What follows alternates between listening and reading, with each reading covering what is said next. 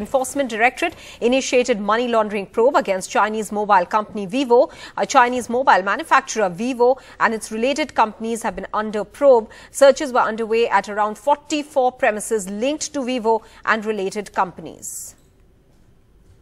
So after initiating a money laundering probe, today the Enforcement Directorate is currently carrying out searches at around 44 premises, all linked to Vivo and also subsidiaries. What we are also being told is that it's not just the Vivo per se that's under the probe, but also its subsidiaries, but also in this case the distribution units of Vivo are also under the probe of the Enforcement Directorate. So this particular FIR was taken into cognizance by the Enforcement Directorate, based on which they have initiated a money laundering probe, and this is not the first time a central agency is targeting or in fact searching the premises of a Chinese mobile manufacturing company. Even late last year, that's in December 2021, the Income Tax Department also conducted searches at the premises of Vivo on the allegations of tax evasion, and based on which they also initiated tax assessment proceedings, and they had also issued notices to the top executives of Vivo. But in this particular case, what we are being told is that the Enforcement Directorate, taking cognizance of an FIR based on the evidence that the agency collected during its preliminary investigation, now wants to take this investigation forward, and that's why they are currently carrying out such premises searches at around 44 premises, all linked to Vivo and also some of its distribution units across the country. So at the end of the search proceedings, we will get to know what all have been seized